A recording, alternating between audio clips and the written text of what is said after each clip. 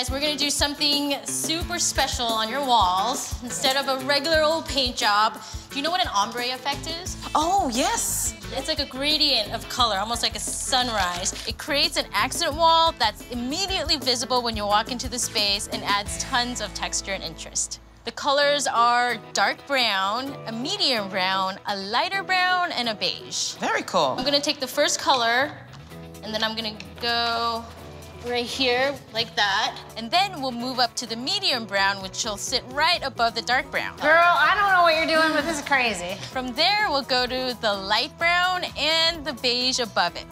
Somebody should have given me the lowest one. What do you think so far? What do you think about the colors? Oh, the colors are awesome. Just want to clean up these edges just a bit. Okay. Does it matter if the colors are melding together? Nope, that's the whole point. The second step is us blending it all together. Once the paint is dry, we're mixing some clear glaze into the paint and using plastic bags to blot between the lines. Your expression. I'm watching you trying to figure this all out. Okay, so dip. Then I like to do this. All you have to do is you have your mixture in your plastic bags and just blot. Just like this, it's just doing this all the way up. Let's try it out. Remember, the paint dries darker, so right now it looks really obvious, but once it dries, it'll flow a lot better. So, Soleil, what do you do when your little ones get sick? Oh, I give them lots of love, lots of TLC. I hate when they get sick. I'm always like, oh no.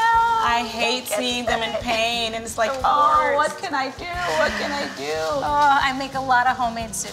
Oh, that's good. You know what my mom used to do when I had a cold was use a humidifier. What do you think? It's taking shape, huh? I am loving it. Are you seeing my vision? I am starting to see the vision. Yes, beautiful. We're almost done with the ombre walls, but I want the lines to blend a little more, so I'm taking a paintbrush and some glaze and blurring the lines.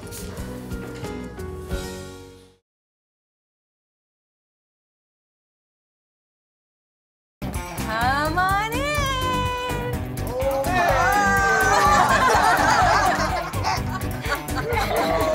What do you think?